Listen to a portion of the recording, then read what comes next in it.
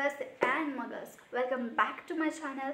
और आज का वीडियो होने वाला है काफ़ी डिफरेंट एंड काफ़ी special for me and special for you अगर आप है कोई विच या विजार्ड। यस, आज है 1 सितंबर and as we all पॉटरहेड्स no कि आज क्या होने वाला है। We all are going back to Hogwarts express में हमें याद है हमारी ट्रॉली लेडी के पास हमें खूब सारे कुछ ना कुछ डिफरेंट चीज़ें खाने को मिलती है। There are Bertie bots every flavour beans, there are pumpkin pastries, there are cold drink cakes, there is pumpkin juice. और आज टाइटल देखे तो आप समझ ही गए होंगे कि आज हम देखने वाले हैं पम्पकिन जूस की रेसिपी। पम्पकिन जूस की रेसिपी बहुत ही इजी है, इंग्रेडिएंट्स बहुत ही ज़्यादा इजीली अवेलेबल है।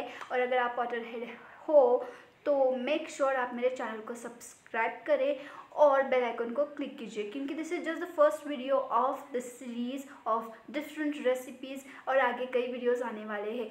And I think that will be all for the introduction and let's get into the recipe. सो हमें लगने वाला है 1 कप पम्पकिन प्यूरे। आपको अगर पम्पकिन प्यूरे ऑनलाइन मिल रहा है तो आप ख़रीदिए। मुझे ऑनलाइन नहीं मिला तो मैं इसका लिंक भी नहीं दे पाऊँगी। मैंने इसे घर पे बनाया है। हमें लगने वाला है एप्पल जूस 2 कप। मैंने एप्पी यूज़ किया है, ये एप्पी फिज़ नहीं है, सिर्फ प्लेन एप्पल जूस है।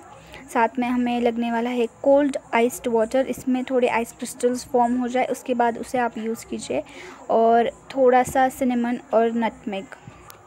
और साथ ही में हमें लगने वाला है थोड़ा सा लेमन जूस।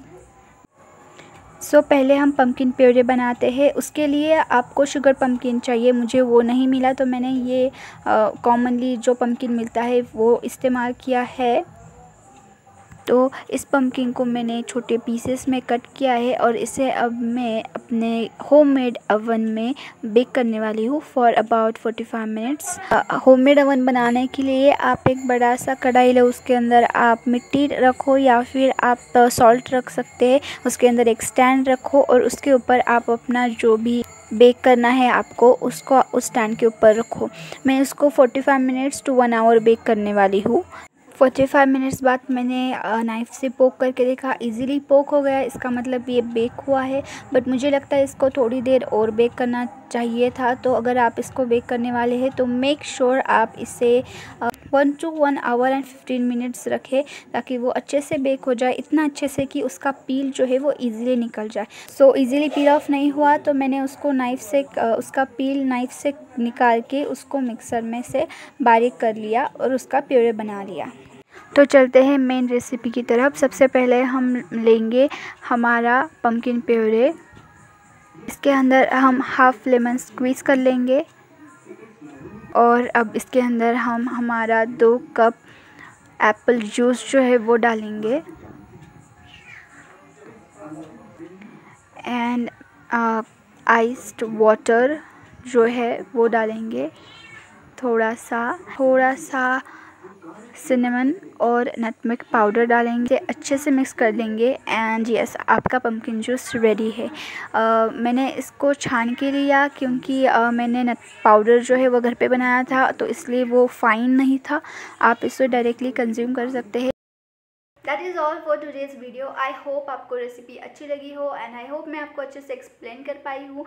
अगर आपको रेसिपी पसंद आई होगी तो उसे शेयर कीजिए अपने पॉटरहेड फ्रेंड्स के साथ, या फिर आप अगर मगल हो and you have Potterhead friend आप उनके साथ शेयर कीजिए। अगर आपको हैरी पॉटर रिलेटेड कुछ डिफरेंट वीडियो चाहिए तो हैरी पॉटर के अलावा कुछ और टाइप्स की वीडियो चाहिए वो भी मुझे आप कमेंट सेक्शन में बता दीजिए ताकि मैं आपके लिए वैसी वीडियोस ला सकूं। और रेसिपी पसंद आएगी तो इसे लाइक कीजिए। Thank you so much for watching the video and I C you in the next video. Until then, stay awesome, stay magical, keep smiling and keep spreading smiles.